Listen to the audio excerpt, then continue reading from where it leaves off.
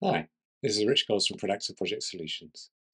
So we always love helping people get the most out of Smartsheet. And so we thought it was about time we started showing a few things that you can do with Bridge, which is an amazing capability from Smartsheet, which is again still no code.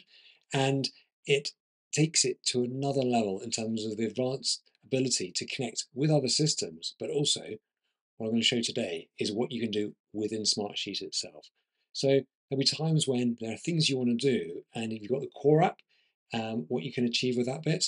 Then when you've got the advanced apps and using things like Data Shuttle, and I've done tips and tricks where you can move data around within the system, Bridge takes things up yet another level on that side. So let's dive in. But before we do, just a quick reminder, at Productive, we love working with clients around the world, helping them achieve amazing things and solve their business challenges with Smartsheet. And again, we like to go deep and use our industry expertise and help you solve real life business problems because we've come from an industry background as well. So if you get stuck, want some support, want some guidance, please do reach out to us. If you find these videos of value, the fact you're watching it is great news. Please do like, subscribe if you're not already. Then that way, then, and put a comment so that then others who might be interested and find this of value will be alerted to these videos as well. So, no further ado, let's dive in and show you a bit about Bridge.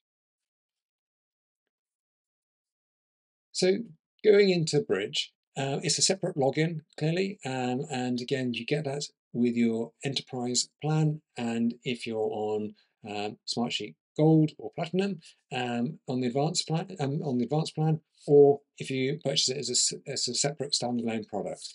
Now, within you'll often think that Bridge is all about connecting, as the name will suggest, with other systems. And here are some integrations that are kind of pre-built in terms of that you can do within the system. And so you've got a number of ones which are kind of here already, or again, you can use webhooks or API calls. And this way, then you can kind of connect with systems that aren't listed here as well through APIs. But the key really that I want to jump into today is integrations that you might use within Smartsheet itself. And what happens with Bridge is it listens out for triggers and then you create rules when things happen. So if you're working within Smartsheet already and you know about creating automations, when something happens, do something. This is the same process here. So if we look at some of the options of triggers that you might have within Bridge, if we go to the Smartsheet side, I'm just going to go in and click here, add to a trigger, and you can see triggers when rows are added, changed, or deleted, when columns are added, changed, or deleted, or when values in a column are changed, comments are added, or attachments are added, then that can trigger something to happen. So Bridge, when it's set up, be looking out for a sheet for something to happen on that basis. And again, once you're in, then actually you can then set up the various rules of what happens. So I'm going to jump to a kind of more complex workflow that Phil has got on here, where you've got decision making, which is subject to something happening. There's various rules when the content is added to a sheet. But what I'm going to do is to get us started with something much simpler on this piece. And I've got a piece here, which is a translator. And simply put, when I've got it connected to a sheet, in that when something is added, it's going to translate it into Spanish. So this is using, if I just collapse down here, if I look at the integrations, this is using the Google Translate, and it's simply translating. So what I did was I dragged that into the workflow. I used Google Translate, I connected it up. And I've got various settings in here, which is telling in which sheet to look at, what is, I've coded it to say when something happens on that row. It will translate it from English to Spanish, and then it will update the row on that side. And so I'll show you that one in a moment. And equally, I've got another one. This is where I think it's incredibly powerful, because if you're working on a major project, or there's something which is going on for a long time and you've got status changes happening the whole time, you can create an archive, you can copy those rows to different sheets, which is something which I've shown previously. Another solution we're looking at is you might actually just want comments added each time that things are changed to it. So take, for example, you've got a risk log and the status changes on that risk and it's updated and updated. And this is a long serving project. Do you want that row entry to go into a sheet each time?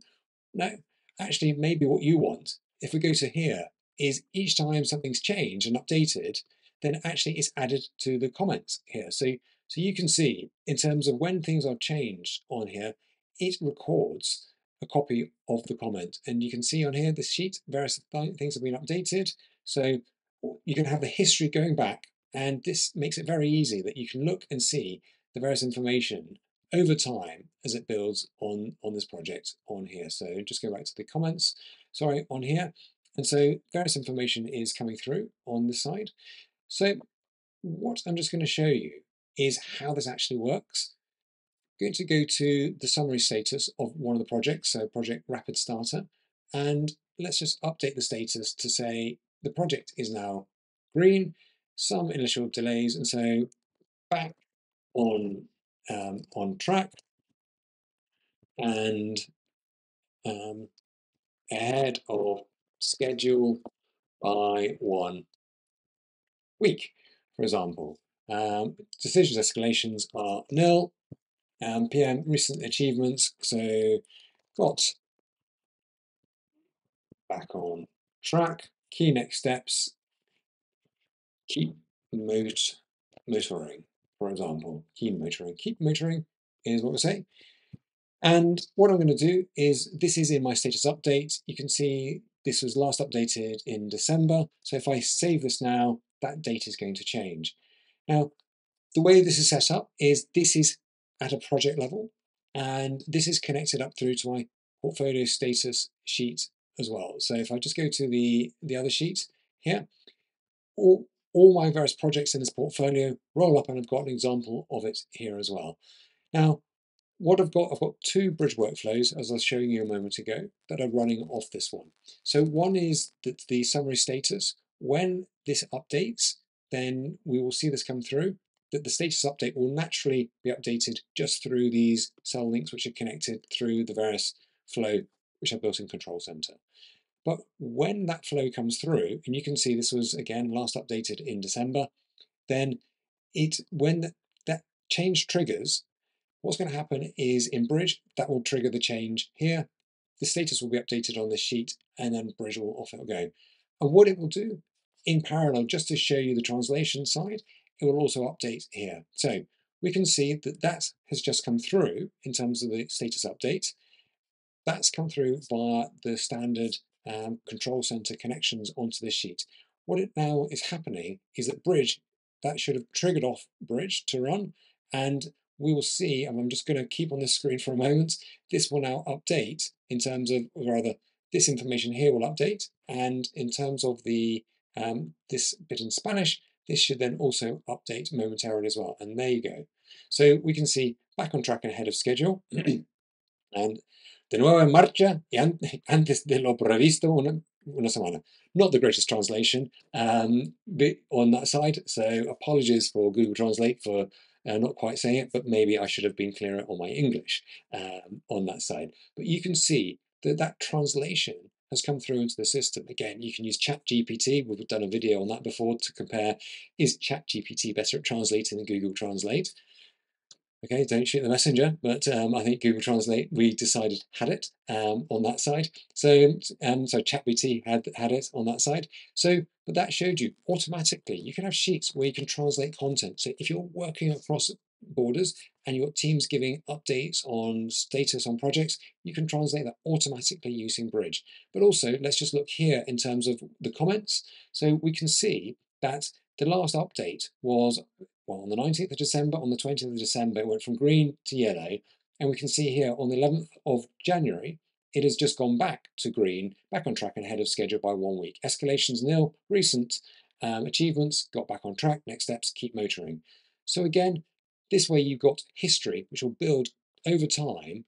What's great about this is that the comments, there's no limit to how many comments you can have over time. And so you can have a whole source of these comments and the history and that information. So we think this is an incredibly powerful way to actually have an audit trail and have information about the history of what's happening on the project. And you can use it in many ways.